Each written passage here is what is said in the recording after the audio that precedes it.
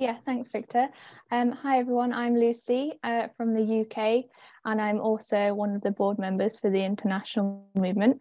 And it's my pleasure today to introduce Nadja from Push Sweden's International Working Group. And we've also got Marie-Claire as well from Youngo, so the children and youth constituency to the UN Framework Convention on Climate Change.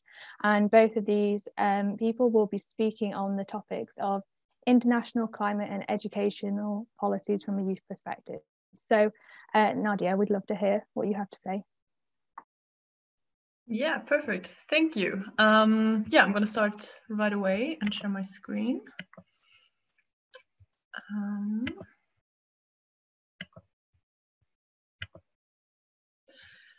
Okay, good morning from Stockholm. My name is Nadja, and I'm going to talk today about the international climate policy from a youth perspective.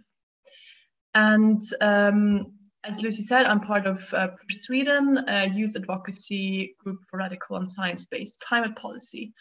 And so I've been part of Push since November 2019, when we went to the climate conference in Madrid.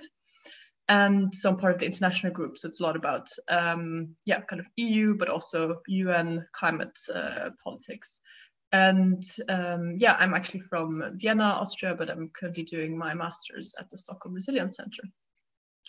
And so we already saw this big gap from Will Steffen. So we have this kind of gap in ambition between where we ought to be with the Paris Agreement and where the pledges and the current policies are. So I'm going to skip that a bit. But so why is 2020 so important? So the question is that the year of climate ambition? Because the deadline 2020 is that countries should submit their updated climate pledges for 2030 by the end of the year, because that's a review mechanism within the Paris Agreement that every 5 years countries should update their climate ambition. And it was in the COP26, so the one in Glasgow was supposed to kind of gather a momentum, but unfortunately it was postponed due to COVID. So that's a bit of a challenge now to really, so that really countries are pledging and be more ambitious, because as we saw, there is a big gap.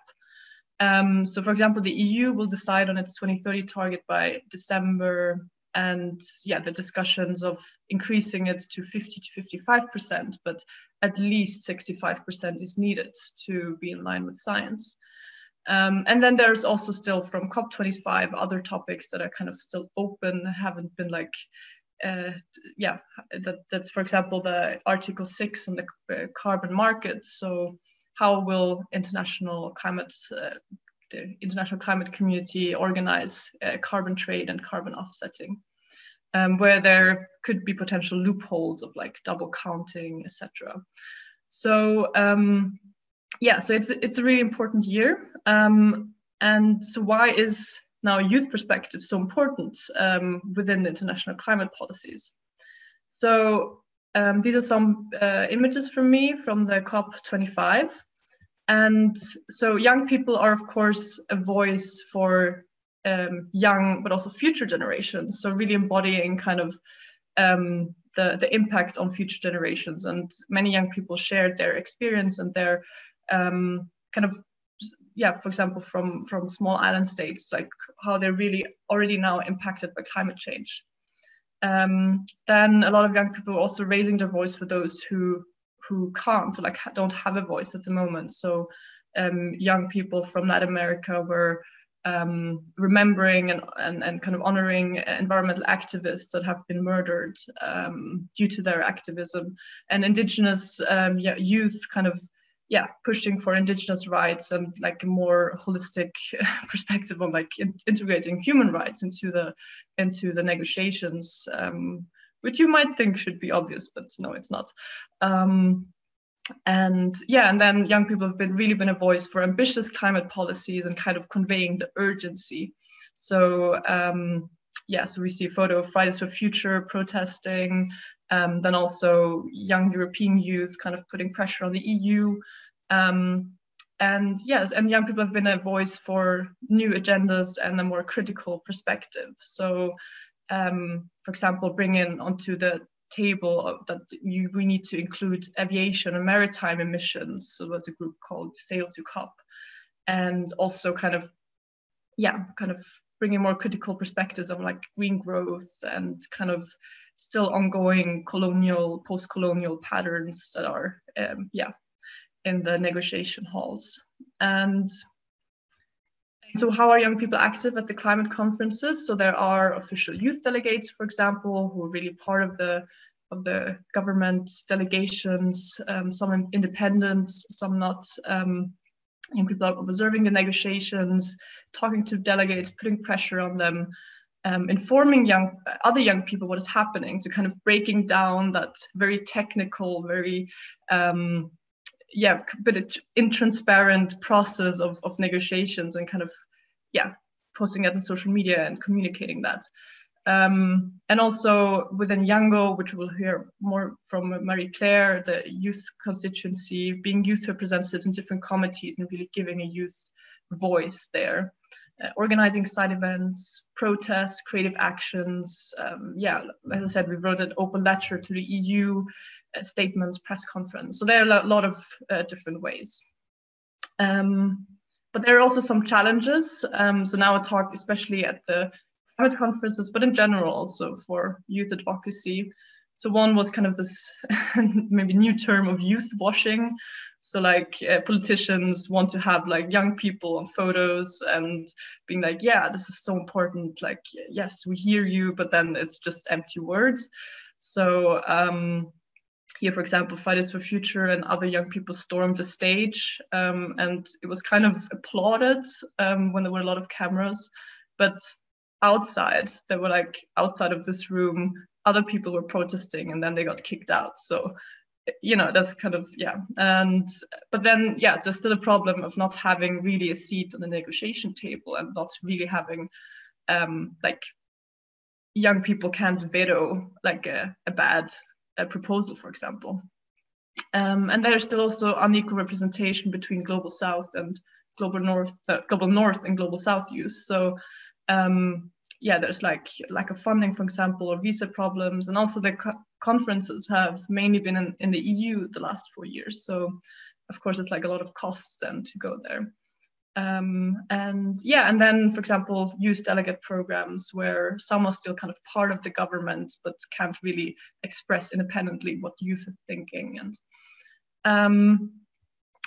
so how can we now bring this, what is happening at the COP, kind of closer to home, and what we can do at our kind of where we can influence.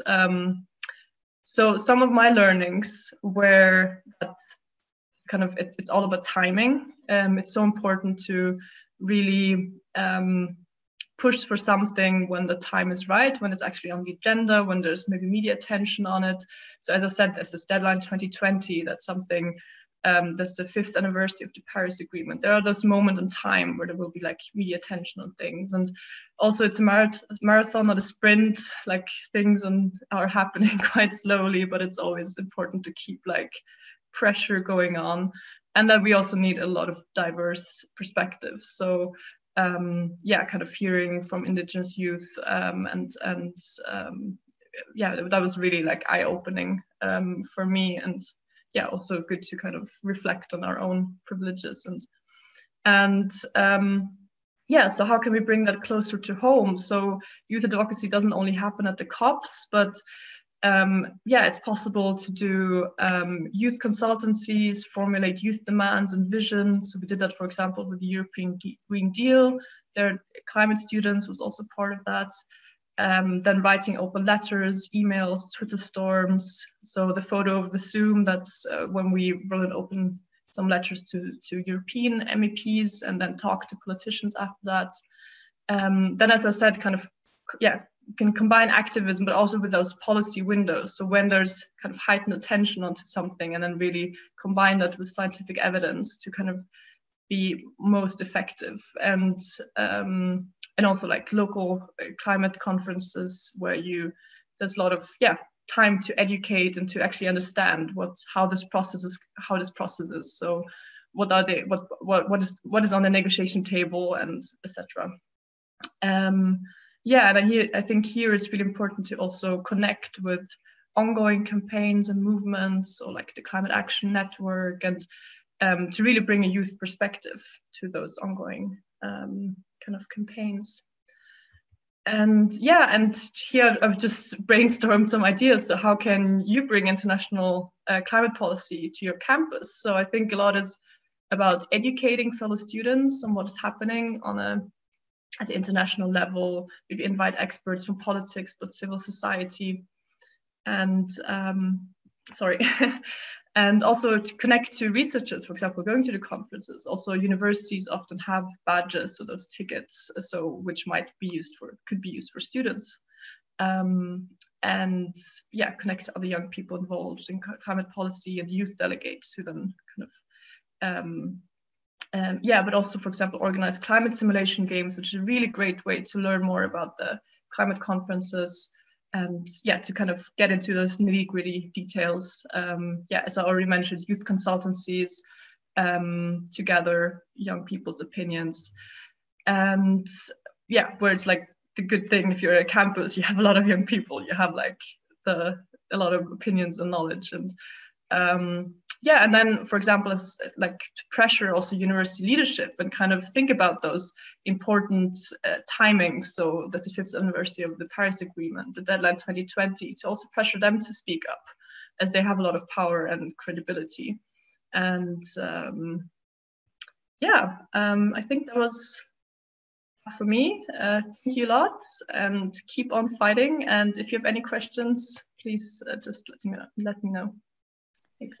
Thanks so much, Nadja. That was a really insightful talk that you gave. And the Q&A session will be after Marie-Claire's talk. So if you've got any questions, put them in the chat again. But now over to you, Marie-Claire. Are you ready?